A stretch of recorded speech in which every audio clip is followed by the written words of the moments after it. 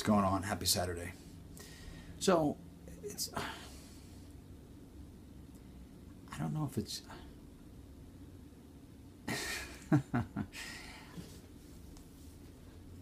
Sometimes I don't know if... Well, I guess it's certainly easier. I do know that it's easier to be completely... For me to be more obsessed about self and what's going on in my world than to look, whether it's on social media or online or read news events, because it seems, I think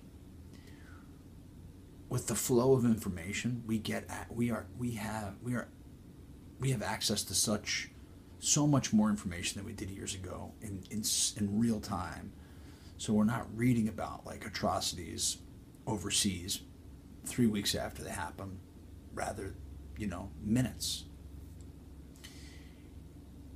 And when I think about the grand scale of that, and I walk across the street and I'm in Trader Joe's or Whole Foods or or Ralph's or whatever, and I get to just buy whatever I want whenever I want if I have any money,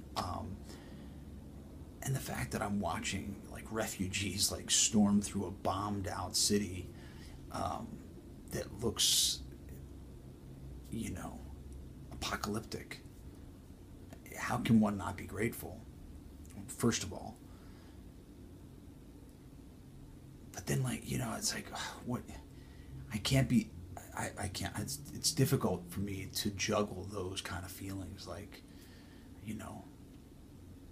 or, people and being in Standing Rock, and, I'm here in my, my studio in West Hollywood.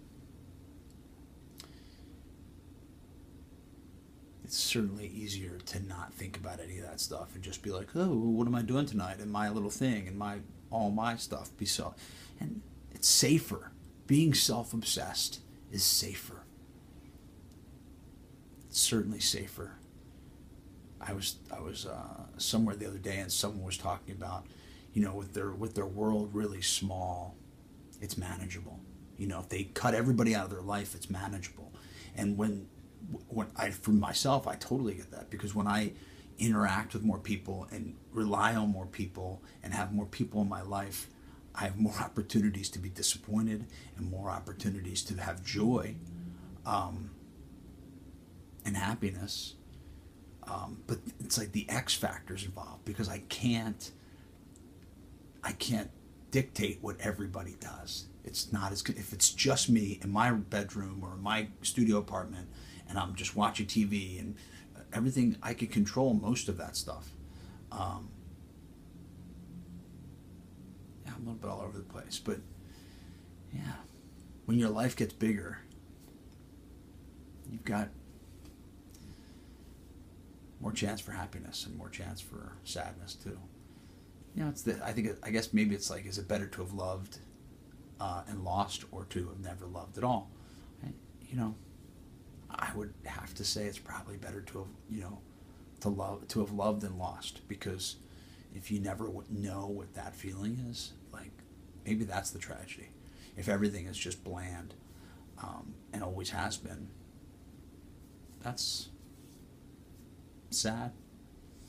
So anyway, have a great Saturday. I'm going to go to a Christmas party tonight, or a holiday party.